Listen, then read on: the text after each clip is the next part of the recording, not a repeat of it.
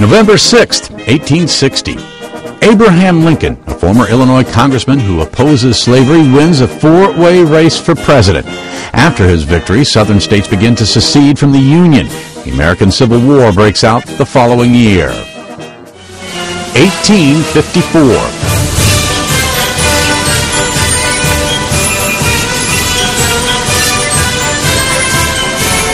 John Phillip Sousa, the king of American march music, is born in Washington, D.C. 1893. Composer Peter Ilyich Tchaikovsky dies in St. Petersburg, Russia. He was 53 years old. And 1931. Movie and stage director Mike Nichols is born in Berlin. Among his films, The Graduate, Catch-22, Who's Afraid of Virginia Woolf, and The Birdcage. Among his Broadway shows, The Odd Couple, and Monty Python's Spamalot. Today in History, November 6th. Tim McGuire, The Associated Press.